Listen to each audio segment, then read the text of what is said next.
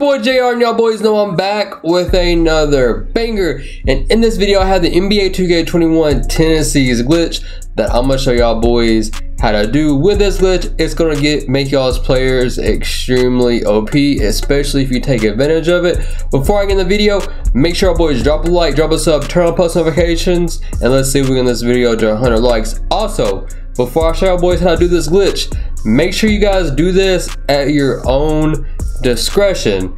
I repeat, make sure you do it at your own discretion. I don't want to see any of you guys get banned, and I don't want to see any of you guys lose your player. So yeah, man, I just want to throw that disclaimer out. I don't want to be responsible for anyone losing their players or getting banned, so keep that in mind. But yeah, man, thank y'all boys so much for all the support, and I'm gonna go ahead and get right into the video.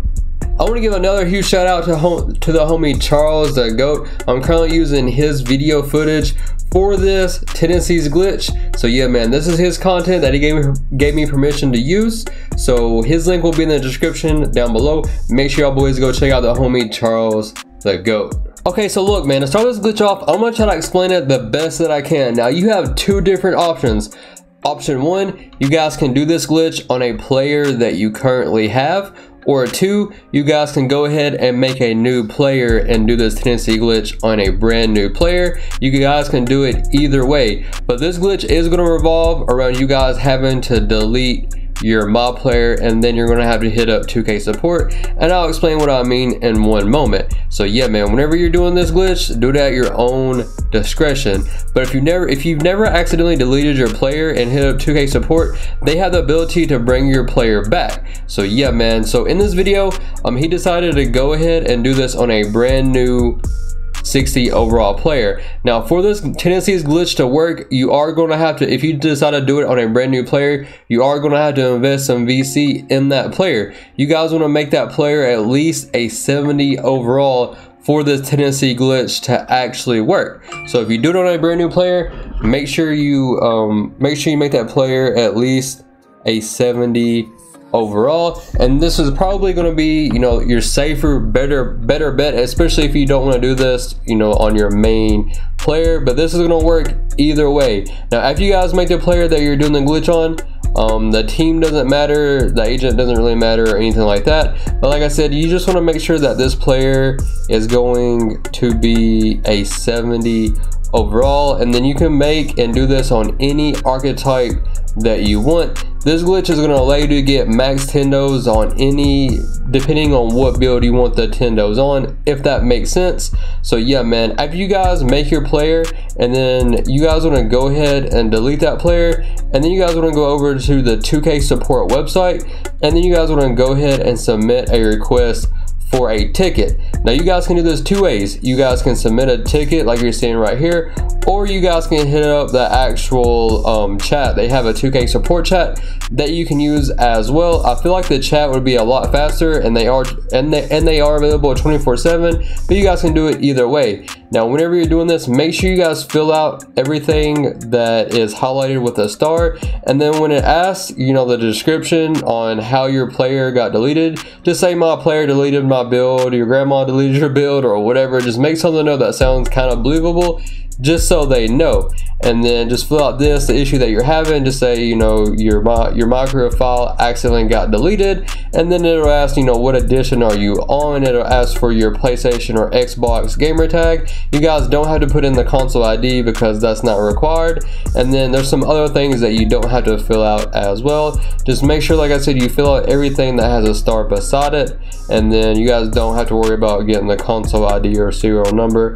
And then also, you guys want to put in your 2K in-game registration email as well. This is what you use whenever you first downloaded 2K, the email that it asks for. Make sure you guys put in that exact email, or they'll come back and say, you know, this isn't the right email associated with your account.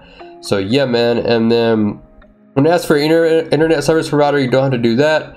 And then just make sure you guys put in the right email, and then you guys, like I said, you guys can do this through a ticket. The ticket might be a little bit slower. The 2K support chat is a lot faster, so you guys can literally do it either way, but this is done, like I said, through the 2K support website. And then to actually get the chat, there's a widget on this screen right here on the bottom right hand side that you can click on, and like I said, it'll take you to the chat and they'll ask for your email and all that stuff and your issue. Like I said, before you guys do this, before you submit your ticket and hit the chat, make sure you guys delete the player that you want to do this Tendo glitch. That is very important. Now, after you guys have either filled out a ticket or hit up 2K support, what they're going to do is they're going to come back and they're going to ask you to send over proof of your player being deleted. So you guys can use the PS4 or Xbox capture settings, like where you can record a screenshot or whatever, or you guys can record your screen with your phone.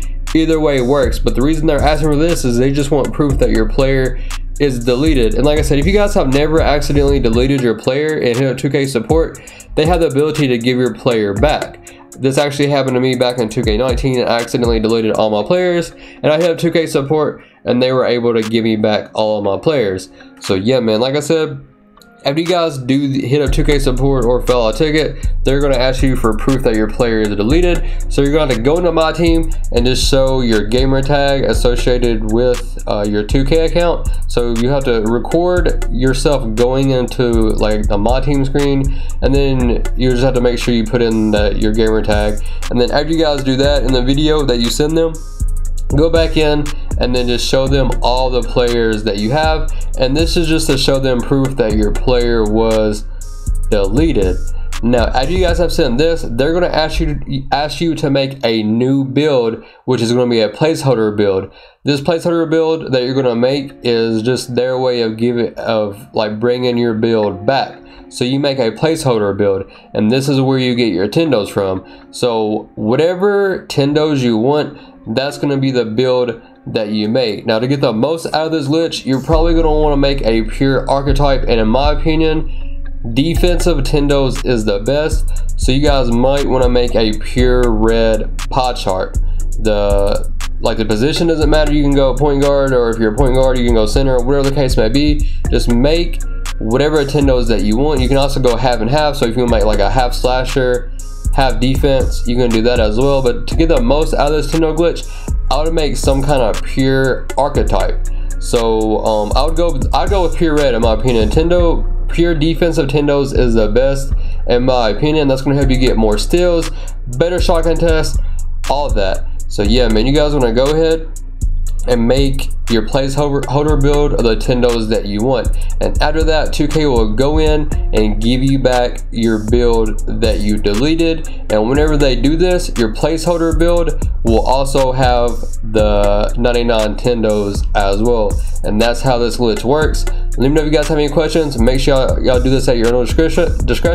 Drop a like, drop a sub. I'm out. Peace.